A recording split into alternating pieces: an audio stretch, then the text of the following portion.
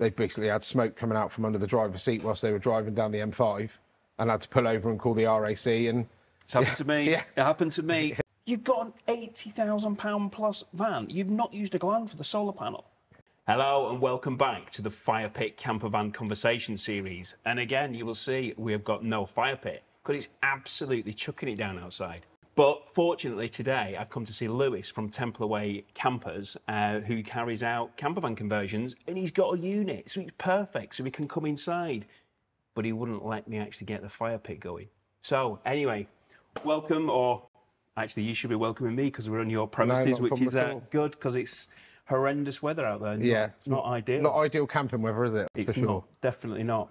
So anyway, tell me a little bit before we get onto today's topic, which obviously is, you know, kind of the dangers of converting your own campervan and the dangers which you can actually get with some conversions, which are not very good. Yeah, there are a few out there. Yes. So what is it exactly you do?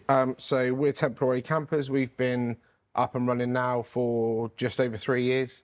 We're a conversion company based in Devon, just outside Newton Abbot, and we effectively take your van from being a panel van or a part-built camper or something to similar to what you see behind in our demo van there. So, and we literally do everything from fitting a bit of glass, solar panel, right up to 4-berth conversion that meets all the standards required in terms of gas and electric and crash tested bed systems and things like that. So yeah, we're here hoping to build something that somebody really enjoys and thinks is worth the wait, and perhaps changes the way that they spend their weekend so they can spend it out on the road or in their camper rather than stuck at home in front of the TV. So it's a proper consultative process as opposed to just your off-the-shelf packages? Yeah, it definitely is. I mean, we work really closely with quite a few suppliers to get the right equipment. So, and we tend to stick to what we know, whereas a lot of people will try and diversify and do, you know, a million different camper vans and offer something for every different van. Whereas for us, we know what we're good at, so we tend to stick to doing the vehicles that we know and we're confident in, that the finish comes out right. So yeah, I mean, theoretically, and that includes Fords. Yeah, there is a little Transit Custom tucked in behind us there. Is that getting in preparation for the new VW Ford model which is coming out? Yeah, who knows? Getting yourself acquainted to that vehicle? Yeah, we in fairness, we do a few of them. The majority of our business is probably transporter, but over the last sort of 18 months, Custom's become much more popular, and actually it's a good van. It's a really good van. Yeah, I did do a video on that recently, and I drove one not too dissimilar looking to that. Yeah, and it was a really nice drive. Yeah, a couple of little things which I wasn't too keen on, but it just drives brilliantly. Yeah, and there's more product coming out on the market available for it. Yeah, this probably lends itself for a long time easier to be in a camper because of course there was a factory option for it, and and transport has always been the popular one. But as we go into this collaboration over the coming years, it's going to be an interesting time to see what's out there. But yeah, to be fair, we're probably, I'd say 80% of the business we do is transporter, and then the rest of it is custom and crafter and the sort of bigger size vehicles as well, right down to doing caddies and stuff like that to micro campers. So yeah, it's an exciting industry to be in, but it's great because you get to see the customer's face at the end of it, and they're not buying an off the shelf van that comes directly from the factory. They're having something built with their interior choices, their interior colours, their own choice of pop top canvas and carpet lining and blinds. So it really does come together. But like you said, it is really consultative in terms of, you know, we've got customers who have waited 2 years to have their van built because they've been waiting for one to turn up from the factory, with some delays around certain production bits and pieces, which you've covered in previous videos anyway. But yeah, it's really consultative from sort of day one when you get the inquiry right through to sort of the final consultation about 10 weeks before the van gets dropped off for build, to finalising the colours, and then obviously throughout the build as well. You know, we keep the customer involved every step of the way really. There's a WhatsApp group normally set up for us and the customers, and we'll send them pictures at key moments throughout the build, so that way if they ever come to sell the van on, whoever they sell the van to has got like a diary of it being built. They can see what's gone into it and how it's been put together, for the peace of mind of the person buying it, but also the peace of mind for the owner that's had it built specifically for them. And you know, you hope they never want to come to sell it, but that's not realistic. No, absolutely. One day comes to us all, doesn't it? Yeah, everyone gets the move bug. on. Kids get bigger, you need a bigger van or something like that. And then Yeah, exactly move that. up to the crafters, which obviously you said you do. Yeah, do a but few what crafters. about, obviously you mentioned the industry and, you know, you've been in it for a relatively short period of time. People might think for 3 years. Yeah. But obviously your history goes back way beyond that. Yeah, obviously, you know, it's only 3 years doing it yourself. But you come across a lot of horrors. There's a lot of dangers, isn't there, in this industry? There's a lot of people who are not. It is a big issue that the industry isn't regulated, and this is something which I am going to be talking about a little bit more in the future. But what kind of things do you come across? What frightening scenarios have you I mean, we see quite a lot of it between, we're a small business, there's only 3 of us, but between us, we're coming up for 50 years experience of doing this. So previously I've been a mechanic. Gary works with us. We've both got a big history in auto electrics, and the 2, Gary and Benny, work with us as well.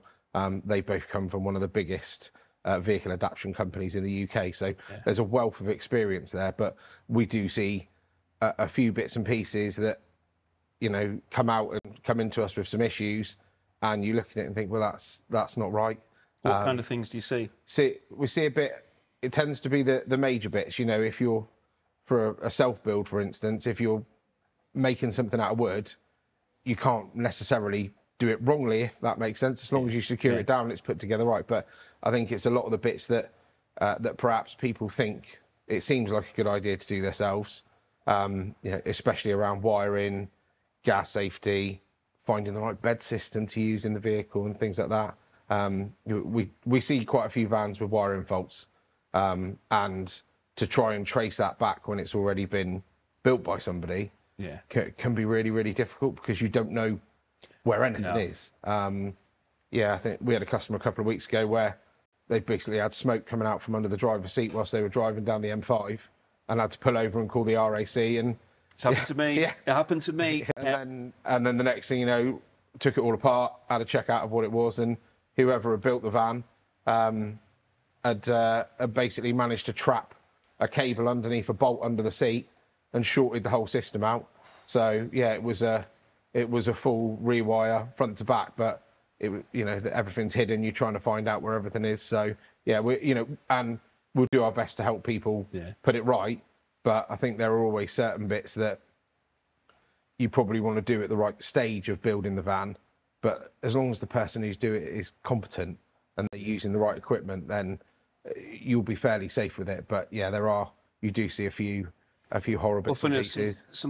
One of my bugbears is actually seeing solar panels installed with the cables coming through the roof. Yeah. And they've not actually been done with a gland. Yeah. And somebody was actually talking to me at one of the meets which we had, and they were saying that they'd known from a converter that had actually caused a problem because it had shorted the system, because it was done on the metal roof, because they didn't actually have a pop top. A bit like mine, I've not got a pop top. Yeah. So it is still bare metal. Yeah. And it was shorting out. And it's just, why don't people, a gland? I mean, how much are glands? I mean, for cost price, something like that. Yeah. Why don't you just use one? They're so easy to do. It really frustrates me. And something which I was talking to Dean about, this ID camper, which I'd seen, they've not used a gland. Like, you've got an £80,000 plus van. You've not used a gland for the solar panel. See a few electrical issues, yeah. So you mentioned bed as well. What kind of things do you see as far as the beds are concerned? Because there's obviously a lot of different bed manufacturers on the market now. Yeah. And this is something which I am going to be touching on in a future video, so I'm not going to give too much away myself now. But this is a big key area as well, isn't it? Yeah, it is. Yeah, I think again, it comes down to the type of setup you want in the back of the van as well. Some people want a U-shaped bed layout, in which case they're never going to be carrying rear passengers, so not required to be built. Though there are shouldn't be carrying rear passengers. Shouldn't be carrying rear passengers. Yeah, so there are crash-tested systems for U-shape, but for the majority of campers where it's your traditional type layout for the U-shape, but what about the seatbelts? Well, and that's where the question always comes. Absolutely. I think like you said, there's different bed manufacturers everywhere all over the UK, and you can tend to find, it comes back to this thing about, if you stick with a fairly trusted name, then, and it's fitted correctly, you're going to be pretty safe. And that's pretty much key there, isn't it? You know, fitted correctly. I mean, how many times do you see beds with the actual brackets, and you've got extra bolts in there stuck an extra bolt into. Reasonably often. Reinforced. It's even stronger now. No, it's not, because these systems are designed with flex. They need to flex. Yeah. If you're putting that in there, it's not as well. Flex. Yeah, exactly. Yeah. You know, you're actually taking away that testing because you're putting an extra bolt to make it stronger. Yeah. It's not flexing, so it's not. Yeah, it's not going to work. And as long, you know, when, for instance, a crash tested bed is sent to whoever it is. So when we order our beds, we've got 4 or 5 manufacturers that we deal with that are tried and tested. But when it comes with a certificate with it. You know who's built the bed. They provide the exact fitting kit required for the bed. And we tend to look to fit it. Yeah, exactly that. And there's training around it, you know, for all the dealers. That a lot of these companies, they won't take anybody on board. You have to go through the process that they want to check you out, make sure that you're reputable, that you know what you're doing. And we check probably every van that comes in to look at bits and pieces before it arrives with us. So, for instance, if we're doing a pop top, we'll still have a good look. And we had one back earlier in the year where the bed was in. Bed looked fine on the face of it. Yep, you can sleep on it. It's got some seat belts. All looks quite comfortable for a rear passenger. But then when we looked at it, it had been screwed to the ply floor with wood screws. Probably 10 wood screws holding it into place. And as soon as the customer dropped it in, I just said to him, look, I can't issue a crash certificate for it because that's not what we do. We're not the manufacturer. But what I can do is I can ensure that it's properly bolted in the right position through the vehicle to make sure it's as safe as possible for your rear passengers. But, you know, it's a chance you take, as with a lot of these things. But yeah, you've got really got to follow the guidelines for what is issued to you to make sure it's done right and make sure it's done properly. Following instructions, which is something which not everybody does. And I know one of a particular company who does a lot of campervan conversions, and they're not within the actual instructions. They don't comply with the instructions. And I was actually at one of the shows not too long ago, and the guy was showing, oh, fantastic! Look at this van. And it was a lot of money. It was a new van, and went up to the door and I'm like tapping it. I'm like, where's your installation? Yeah, no soundproofing in there. Yeah, but I don't need any sounding in our installation. You're sleeping in it, and then you've got screws in the side steps because they can't be bothered to actually buy the taller step, and the gap. Oh, it's just like, my word, what are you doing? I think expect that's why we do that sort of stage by stage process with photos for the customer, so that they can see how it's been put together.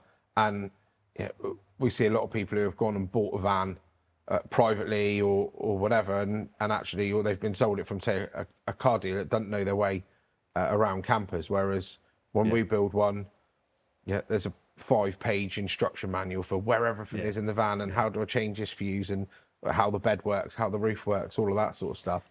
And we're on hand afterwards to be there for any customers that have got a query, because people do, because they go away. It's all very exciting picking up your camper, but whatever we go through in the hour-and-a-half handover process, by the time you've got to your first campsite at the end of that weekend, you've forgotten half of it because you're so excited about getting away. And that's part of the after-sales service with it as well. Annually, we offer every customer, if you want to bring it back, we'll just check it over, give us a couple of hours with the van, go off and get yourself a coffee or a bit of lunch. We'll just check everything's right for you. Well, that's it, isn't it? Because the electrics, I mean, I have spoken about it numerous times on my videos, that your electrics should be tested every year. Yeah. Because you've got moving parts. And I know that, I could go around my van and I could do it, but I'm not a competent electrician. Yeah. And I did install my own electrics. But before I pressed that switch to say, this is my electric system, everything's working, I took it somewhere, not to you, to get but checked. I am coming to you, as you know, to have another annual check to make sure that it's done and it's working. It's peace of mind. None of the connections. Yeah, well, that's it. Because with electrics, especially if you're sleeping in that van, something goes wrong. Yeah. Something could go wrong, and it should be catastrophic, especially when you've got gas in there as well. Exactly. Which is another thing, isn't it? You come across some dangerous installs of gas. There's a lot of rubber hoses which shouldn't be gas there. Not in a locker, not vented out through the floor, not sealed. Yeah, we see it quite a few of them. Companies, I know the answer to this question, how do these companies get away with it? Well, it's because they're not regulated. Yeah, not regulated. And also, like you said, people go and look at a camper and it's all exciting because we're going to be able to get away in it, and maybe not looking necessarily at the detail of it. But you can, I think it's very easy when you go out to buy something or get something built to get like caught up in the hype of the excitement of, God, we've been waiting ages, this is a real dream for us.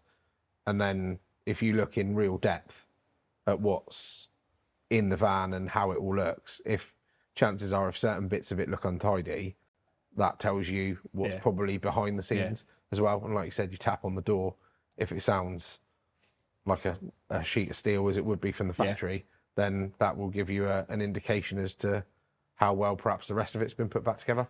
Yeah, absolutely. So as far as a self-build is concerned, obviously self-build is a little bit different. What kind of things should people be looking at if they're doing a self-build? I think we tend to advise quite a lot of people around self-build because people do want to do some bits themselves, and that's great because they've got some personal input into how it's been put together. But we're quite happy to talk people through the stages of it and help them with the bits maybe that they're unsure of, in terms of, we've done lots where we'll do the first fix electrics and then they'll bring it back when they've built their own cabinets or something, and then we'll do the second fix and stuff like that. But because I think the two critical bits, which, I mean, my advice from a non-conversion, but obviously I know what I'm doing, is don't do the electrics yourself, or at least, very least, get them checked, and then gas. Because obviously those two, if it was a house, you wouldn't be doing them yourself. No, exactly. Nobody would really be doing the 240 volt electrics themselves or gas appliances themselves. Yeah. So why, just because you've actually got a van, which you can fiddle with and there's no regulation around it, why all of a sudden are you all of a sudden competent to be able to do it yourself? Yeah. Well, you're probably not. And that's why you need to be obviously speaking to the professionals, isn't it? So even if people are, then they should be speaking to somebody and getting the gas safe. I think it's wise to get it done and at least checked, and somebody just to have a good look over it who, as you said, is competent at doing it, to be able to understand, is this right? Does it look correct? And a lot of the technology out there now for campervan and motorhome and everything is so clever in how it works. We use a lot of Victron equipment, which is, in my opinion, probably one of the best bits on the market. Got it myself. Yeah, really amazing bits of kit. Will work with any different battery type, but you run the risk of, if you set it up wrong when you initially install your battery in your electrical system, before you know it, you can ruin the system quite quickly. So simple things can actually lead to big problems then. Yeah, and it can look right, but if it's, like we said, it's not set up properly, or incorrect fuse ratings is a big one that we see, that you buy a kit from somewhere that looks like it's right, but actually the kit that you fit in is all relevant to what you're running in the van, whereas it's very generic. It turns up in a box, you think, if we go, fit it, and then actually before you know it, it's not the correct fuse rating. The number of bits that we've replaced water pumps and lights for people and stuff like that, where it's been overfused and then it's burnt out accidentally, not through anybody using it incorrectly. They haven't been running their tap like any different to anybody else has with a camper van, but because it's not correctly fused and the ratings aren't checked, and it's those little bits that over the life ownership of a van can really tot up in terms of the cost of having various bits and pieces replaced, because the more fiddly it is, the more hours it takes to do, and as much as it is, we want to keep the cost down for the customer as much as possible, so that actually they can do the additions that they want to do, that they need, like the solar panels and the rollout awnings as we're sat under here today. So there's tons of different bits that you can go wrong with at the beginning that can cause you problems later down the line. So if somebody is starting out on the self-build, you mentioned the stages, talk me through that. So the first part, if somebody gets a brand new van, not a brand new van, brand new to them, they get their van, and I've seen one in the way here too. I do like that colour blue. But what is that first thing which they need to be doing to get going? They might not have however much money you're going to need to do the van. Where do they start? What's each stage? Just very briefly, where do they start? I think in an ideal world, we'd normally tend to do like the dirty work first, if that makes sense. So, fitting the windows, fitting a pop top, which chances are you're probably not going to be that confident cutting a nice hole in your new to you van. So you might well get somebody else to do that. But at that point, you'd start by carpet lining the interior and then doing your soundproofing levels that you want to put in there yourself. And your floor goes in, and at that point, when you're carpet lining, that would be the point to almost run like the first stage of electrical kit in there. And then when it starts to come together after that, you'll have mapped out roughly where you can have your electrical points in your USBs for charging the kids' iPads when they're driving, so that they're not arguing in the back and all of that sort of stuff as well. So I think if you map that out in advance and know what you're going to want and where you're going to want it in the van, then whether you're doing it yourself for somebody else to check or getting somebody else to do it for you, if you've got an idea of where it's going to go, then that is a good starting point. And there's plenty of meets with various owners clubs everywhere. It's good to go and talk to everybody else to see, where have you put your lights, and people will be really honest with you, because everybody's made a mistake as to where they put certain things. And actually we're the same, that we put stuff in places in vans that we know works, but that might not fit what the lifestyle of that particular customer needs. So I think if you map out your build first, work out where all your electric's going to go, try and get as much of that hidden away as possible, because you don't want to see tons of cables on display and everything else. And then it really is a case of getting yourself to the point where the shell's almost done and nicely lined, or boarded out, or whichever way you're going to do it, and your floor's all in, and then you're ready to do the exciting bit of bringing it together as something that is going to look finished eventually. Whether that takes you 2 weeks or 2 years, it will eventually come together. And then you get to that point where, like you said, you're probably going to want the electrics connecting, some gas doing, and at that stage you probably want to be speaking to somebody who's competent at doing the install for you, and talking to them in advance as well, because a lot of people don't realise, but converters, they are quite busy. Sometimes you can see coming up on these forums that I'm going out next week, I need my van for this weekend, can somebody do it? And it is difficult, isn't it? Because reputable converters, they are booked way in advance. A lot of them are, but there's a lot of conversion companies around the UK, and some of them are really huge, big companies with massive workshops and big workforces, which they potentially can fit stuff in short notice. But if you're almost planning ahead, then you can get in touch with whoever's local to you to save you driving 2 or 3 hours to get it done, and actually book it in advance. And but I think I always say to people, whatever you're looking to get booked in, book it now for whenever you need it in the future, and then you're not going to be disappointed when that time comes. The famous one is like heaters.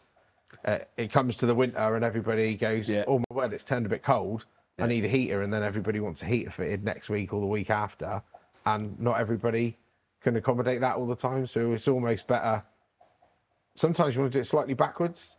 Get your heater fitted in the summer, then you're ready for the winter. Well, funny enough, I have been seeing on some of the groups, even June, July, even though the weather's pretty pants, people are actually now thinking, the one or two are thinking about actually getting it done. But you'll start to see, obviously, in a few months' time, that there'll be adverts out there. We can fit your whatever kind of diesel liter it is, and then there'll be all the arguments. You don't want to buy the Chinese. You don't want to be buying the Chinese. You want to be buying the reputables. Then you'll be, no, the Chinese are great. I've got one. I've had one in there, and it's, all that's going to start soon, isn't it? Yeah, won't be long. Yeah, always out there hanging around. Yeah.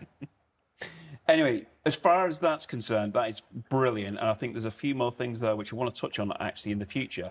But it's that time of the week, product of the week, and I know that everybody's been able to see that one there right behind me.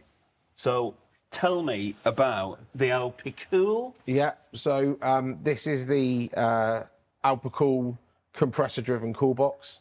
Compressor, so it's a good one then. Yeah, as brilliant as having your camper van is, the fridge is great for a few nights, or if you don't mind restocking it. But if you're away for, let's say, a slightly longer period of time, and you need something to keep your food in or keep your drinks in, and you've got the all-in outside, or you've got electric hookup, or alternatively, you've just got your standard leisure battery set up with a 12-volt socket somewhere, that Alpicool would probably be my little winner of a product, to be honest. We've used it quite a lot. We tend to sort of chuck it out in the awning if we're away for a few days. It's an amazing bit of kit. Goes down to, I think, minus 22 degrees. So it can be used as a freezer as well. Comes in a massive variety of sizes. They do a lot smaller one than that. What size is that one? I think that's a 20 litre off the top of my head. But they go right up to, I think it's a 50 is the biggest one. But it's very much like your compressor-driven fridge that's in your camper van, that it's really low power draw. It'll run off solar for, well, as long as the weather's not like it is today, for quite a few days. And as long as you don't keep opening and shutting it, it will stay cold for ages. I mean, we did a week in Cornwall with it during the heat wave, and it barely moved off being 1 or 2 degrees. And the beauty of it, it cools really quickly as well, about 20 minutes, and it can be down to about 1 or 2 degrees. So yeah, you can keep it cool when you're driving to wherever you're going. But I think that would probably be my little gem. And because it comes with household adapter as well, if you're having your barbecue, you can use it at home as well. Perfect. Multitude of wins there with it, really. Because I have not any specific brand, or I think I actually might have mentioned Alpicool in the past when I've actually been talking about conversions, and not specific conversions themselves, but more around the lines of people need to think about what kind of bed you want. Do you want a rock and roll bed? Do you want a rib bed? Actually, do you need a fridge? Yeah. Or could you do with, you know, a cool box such as that? So I have actually kind of touched on those on the past, because I see the benefit in those, that if you go into the beach and you are in the middle of a heat wave, you can actually just take it down to the beach, and then you've got those cold drinks there. Yeah, yeah, it's a real versatile product. And obviously, you know, I know your conversions have obviously got the 50 litre? Yeah, Dometic CRX 50. Yeah. So, but you don't have to have one of them. You could actually have a space where you could put one of those, and then you can take a cool box into it. Yeah, there's plenty of options there for it. Consultation, I guess. Yeah, it is. Yeah, keep it nice and versatile. You can always leave a space in there somewhere or other. There's always space for a few drinks in there. Absolutely. Speaking of drinks, do you fancy the Rattler? Oh, we've got to leave it. It's got to keep going through the videos, isn't it? I'm going to drink that. It's going to be me when I'm not driving. When I'm pitched up at a campsite, I'm going to be on those. That's what it'll be. Nobody's taken it yet. Not today. Some of us got to drive home still. Anyway, thanks very much for your time. I genuinely do really appreciate that. It's been good to come and see you. We'll come and see you again. Got a few more topics, like I said. So thanks again, everybody. Hope you've enjoyed that today. If you haven't seen the first one I did, which was with Dean from Titan Transporters, you can have a look at that one here. Or if you want to see some more information about some of the dodgy campervan conversions, which I've touched on in the past, you can have a look at that video here. For now, take care, and I hope to see you soon.